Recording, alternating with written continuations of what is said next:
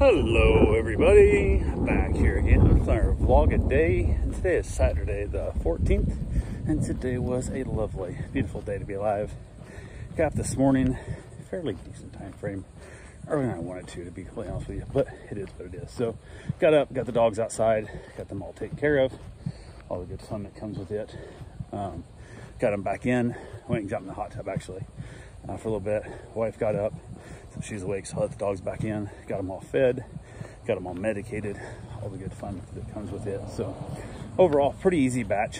I've watched them all multiple times before, and they're pretty laid back. The biggest one I have right now that's a little bit of an issue is the older retriever I have that doesn't really like being outside. She is wanting to be laying on the floor in the house at all times. She's got too old. She can't jump on the couch anymore, nothing.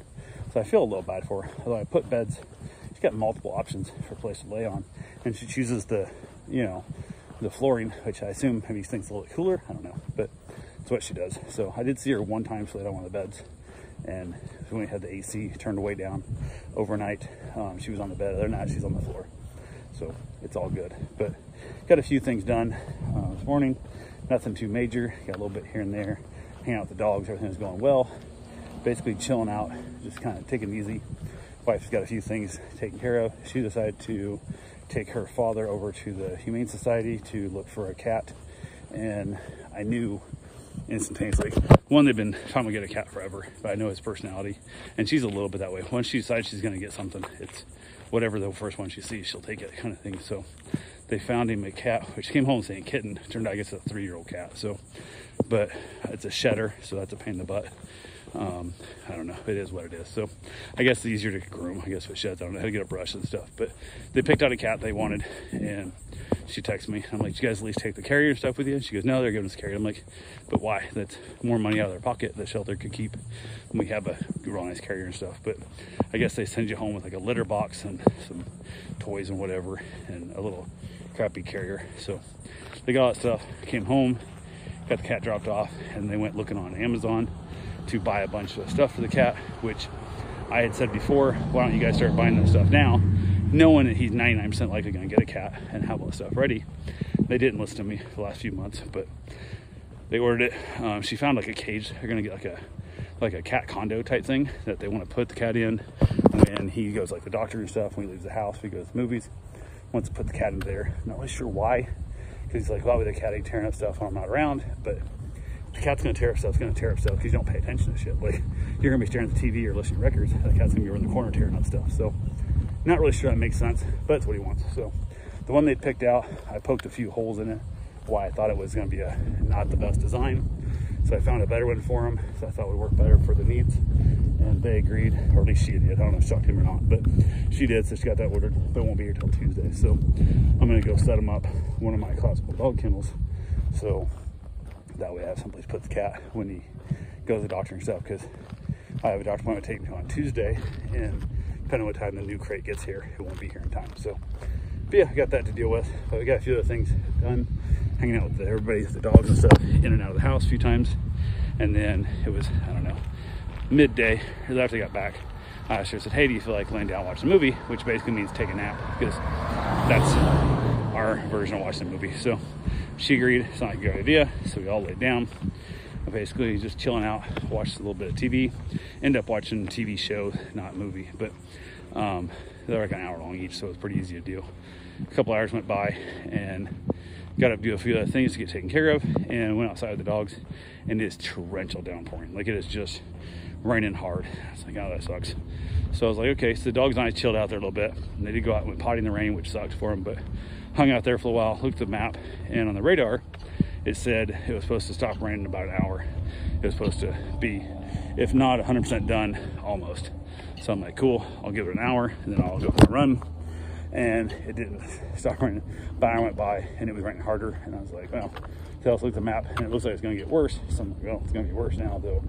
Decided to hell with it, went ahead, got my rain gear on, went out for a run in the rain, and it's massive flooding going on around here, man. It's been raining like hard. It rained fast and hard for a while. And there is, you can see the background behind me, the ditches and stuff are all still full. And it was, I was running in probably 6-inch deep water on the streets and stuff. The sidewalks were fully flooded. You can see here underneath the truck and stuff. Like, it's just, it's bad. So Crazy why we had water about halfway up our yard towards our house. Nowhere. We still had probably another 3.5, 4 inches where it's going to cause us problems for like flooding, but still a lot of water and lightning and storming out like crazy. And of course the dogs are scared of lightning and thunder. Mostly the Bistro, he's just terrified of it. So he's literally laying on my wife's like chest and lap, like laying there on her. She's sitting on the couch, she's laying there stuff, just drooling all over, to the point she had to change her shirt. He was drooling so bad. So yeah, got back in. She said something about going out to get something to eat, like going and get Chinese or picking up pizza or something. Like, we ain't going nowhere. Like, the roads are flooded. It's bad. So we're eating whatever we have here in the house. And she agreed, made sense. So she went ahead and said, hell with it. And while I got a shower, she chucked the pizza in the oven, and we had a pretty good pizza, actually. I was surprised. I'm not even sure what kind it was. I gotta look at the box and see what it was, but just a frozen pizza, and it was pretty good. Watched a little bit of TV, chilled out in there. Rain finally cut back, and it was still flooding out. It was real bad flooding, but went and looked. We had some cops going on the street and whatnot, so I assumed a car had flooded out.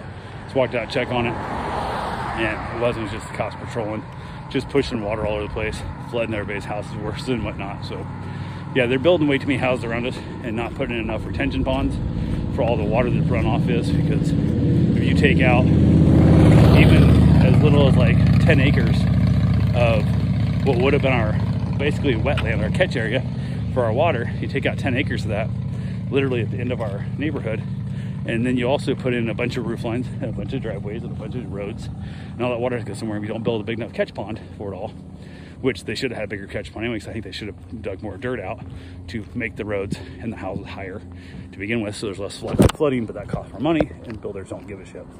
So they don't care. That's the owner's problem, not the builder's problem. So, but yeah, there's that. So we had a ton of flooding. Everybody on our Facebook bitching and complaining about how bad the flooding was and how the city needs to cut back the building and require more retention ponds, and just absolutely a mess. It's just, yeah, but I got back safe. The big thing was, I said, crazy lightning and stuff. Went ahead and jumped in the shower, which is also scary when you're dealing with basically thunderstorm, lightning and whatnot.